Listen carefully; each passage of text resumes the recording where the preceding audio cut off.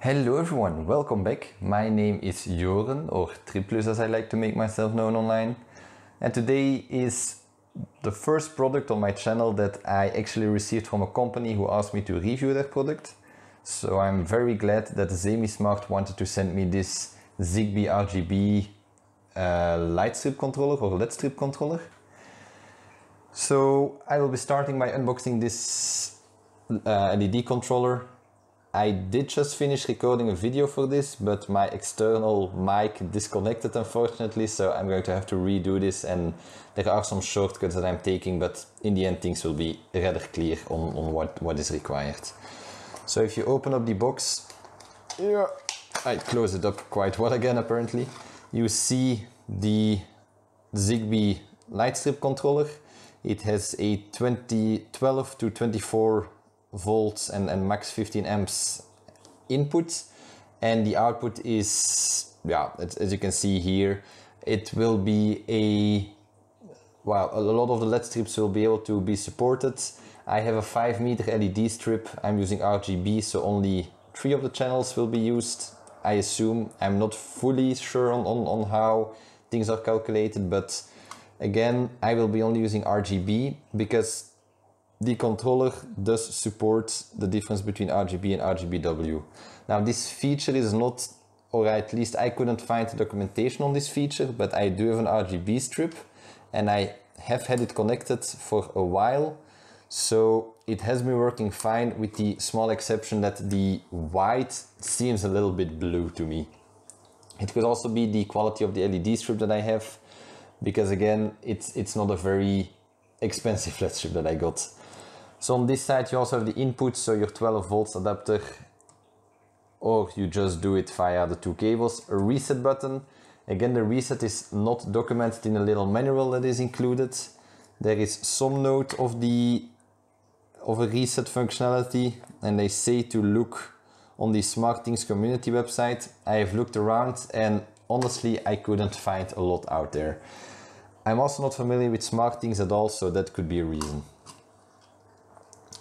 Then you have your outputs, so you have your RGB, so red, green, blue, your white in case you're using RGBW, and your V+, which should also be connected to your V+ of your LED strip. Now there's not a lot more to say about this little device. It's a box like any other LED controller. I would say that this feature here is quite unique, especially considering the price of this little thing, allowing you to switch between RGB and RGBW.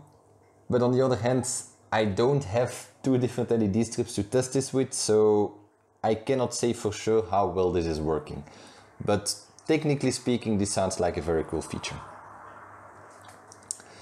So what I have done as well, I have bought this little LED strip connector, because my LED strip came with like the male side of this thing.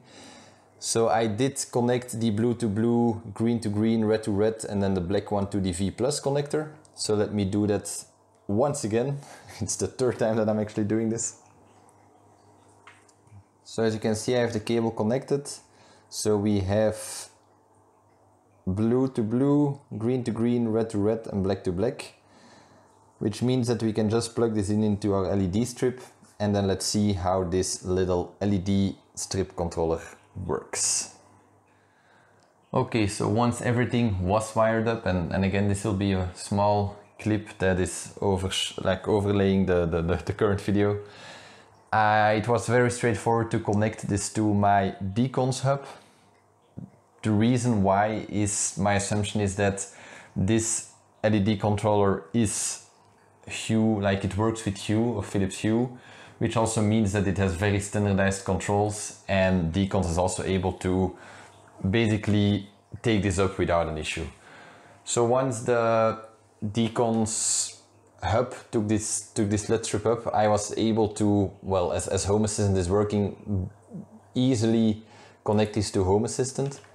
That means that this LED strip is fully working as expected. When I said earlier in the video that white was not really working as expected, it actually is, but I think the white is just a very cool white, which means that yeah, it looks very blue, or it has a very blue tint to it. But as you can see on my screen right now, this is the HomeAssistant controller. It is coming from Deconz, and as you can see, the colors are working very well. I have this, again, the LED strip is not really part of the review, but at least it gives you an idea how well it's working, how responsive it is. So we have the different colors that are working. Like this is blue and this is white. As you can see, there is a difference between the two. So I think this is in fact white, but it's just giving off a little bit of a blue tint. So my assumption is that it is just the LED strip, of which the LEDs are not, I guess, not the highest quality of LEDs. So that's all fine.